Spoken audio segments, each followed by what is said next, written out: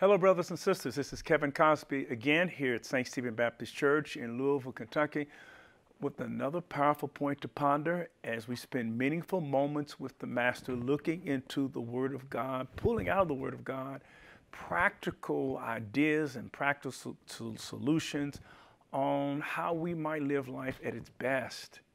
This entire week, our focus has been on leadership, and we're just a few days now from closing out the election cycle for 2020, which will set, hopefully, new leadership in these United States of America, which in many ways has become the United Hates of America because of leadership.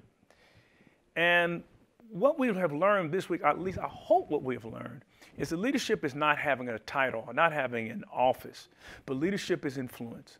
Whoever you influence, you lead. Whoever influences you, well, they are leading you. Leaders are thinkers. They read, they know all the best practices, they have mentors, they're curious. That's what leaders are. Leaders are thinkers. Never ask God for the time if God is giving you a watch. He wants you to think. If you find out yourself, since I've given you all the answers through your own inquiry. So leaders are thinkers. Leaders also are people, are men and women who are courageous. They take risks. They have what Richard Nixon called brains, heart, a mind, a heart, and guts. Because if you have a vision and you don't venture, then it's just wishful thinking. Vision without venture is just wishful thinking. Vision plus venture is what leadership is all about. But today I want to talk to you about another aspect of leadership, and that is determination. If you are a leader, you've got to be determined. You got to be like that character in that story who huffed and puffed and huffed and puffed until the house came down. Because sometimes the house or whatever you're trying to bring down, it does not happen with just one huff. It doesn't happen with just one puff.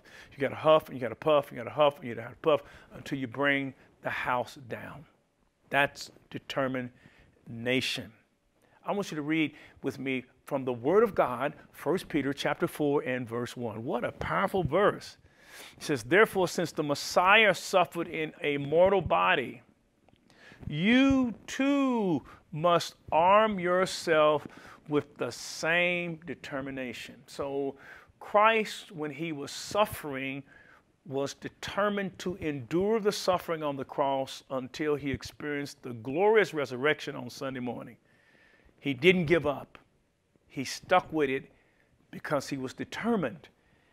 And Peter says the same way Christ was determined, you arm yourself with determination, because it takes determination to make a dream come to pass. It takes determination to be an effective leader. You have to huff, and you have to puff, and you have to huff, and you have to puff, and you have to huff, and you have to puff. And that's why we should never be envious of people who, through hard work and discipline and determination, have been successful. You see their glory. You don't know their story. You don't know how much huffing and puffing they've been doing through the years in order to make something come to pass. Instead of being hateful for their success, you should be inspired by their success and say that if they can do it by the grace of God, I can also.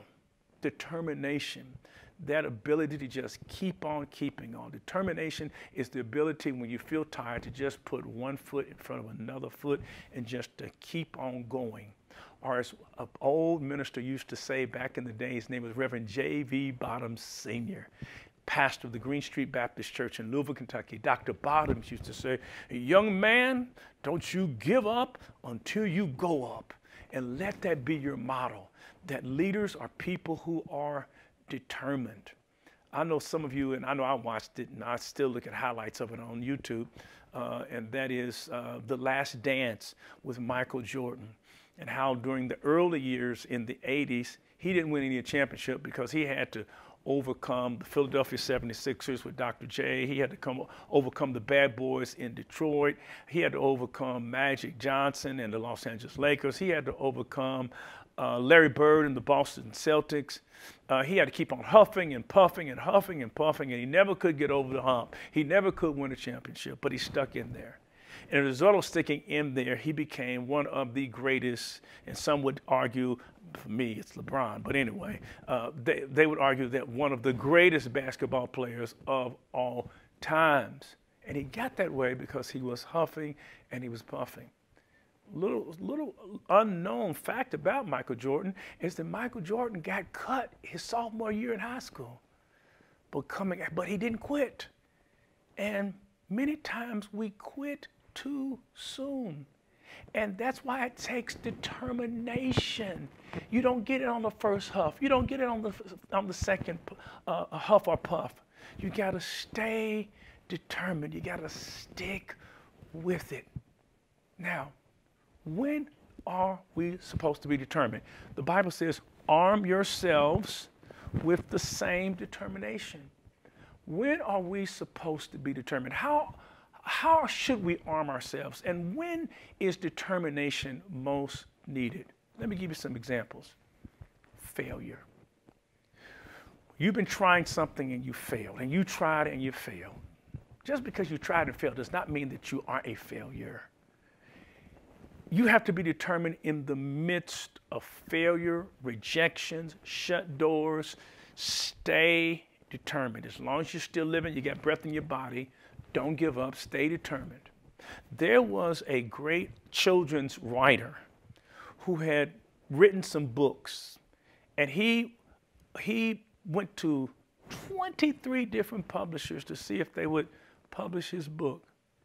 And 23 times, doors shut on him. But he didn't give up because he was a leader, and leaders have determination. And so after the 23rd time of not getting anyone to want to publish his book, he gave it one more shot, and he went the 24th time. And the 24th publisher looked at it and said, "Oh my God, this is good stuff."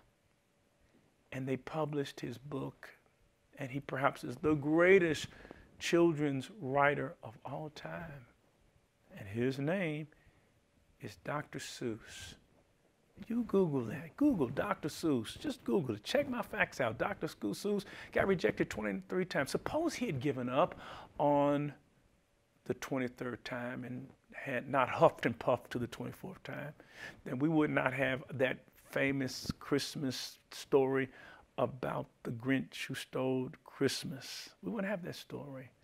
We would have all those rhyming Dr. Seuss stories and now he is the leader. He's considered the leader, of course, in children's books.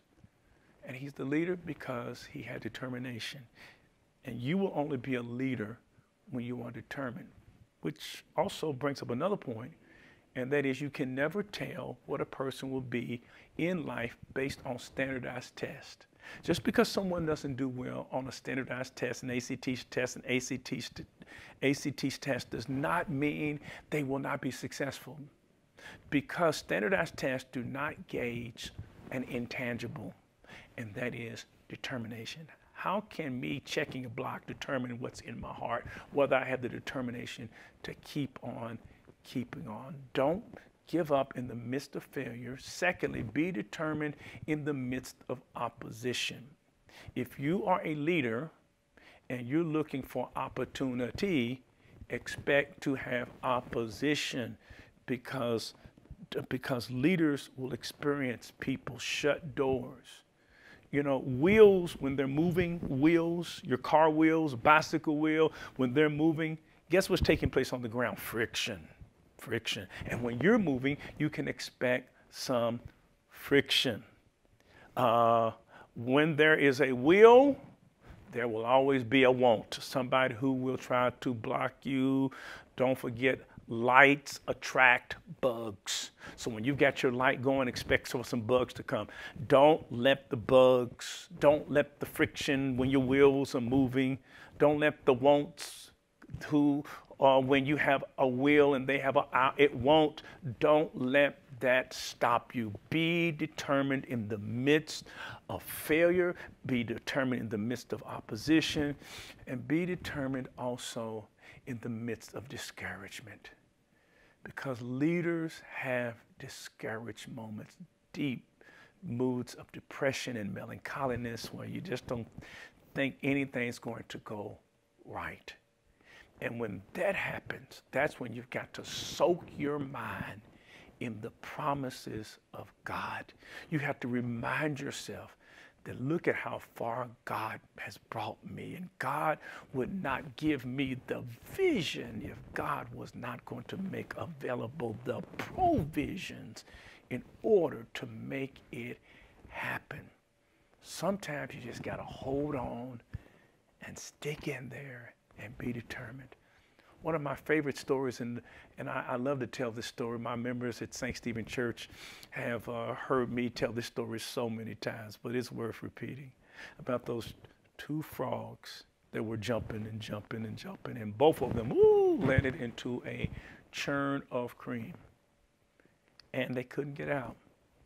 One frog flopped and flopped or flopped in the cream, and he couldn't get out, trying to get out and trying to make progress, and he couldn't get out and couldn't get out, trying to make progress.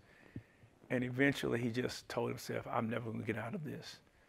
So he resigned himself that he would be a failure, that it was all over. That's what he told himself, and that's what he believed.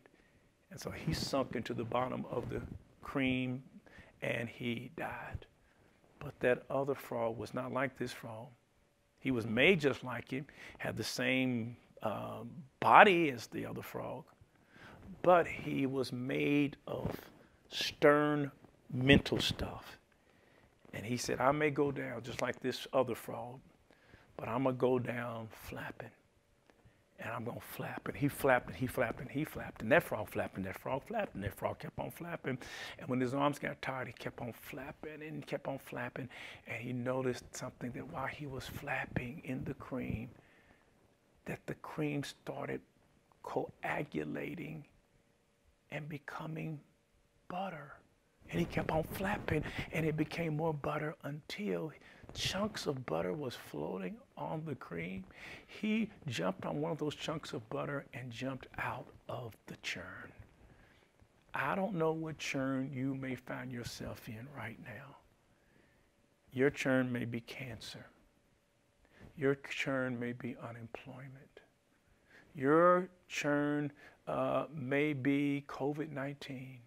I don't know what churn you're in, but I want to advise you, whatever churn you're in, keep on flapping. When you're sick, keep on flapping. When doors shut, keep on flapping. Be determined.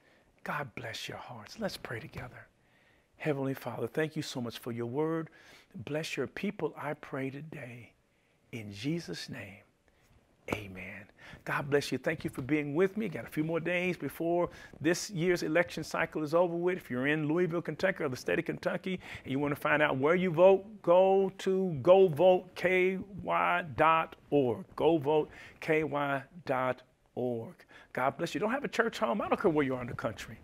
Contact us here at newstart@ssclive.org. At newstart@ssclive.org. God bless you. Thank you for being with us as we go to new levels in leadership.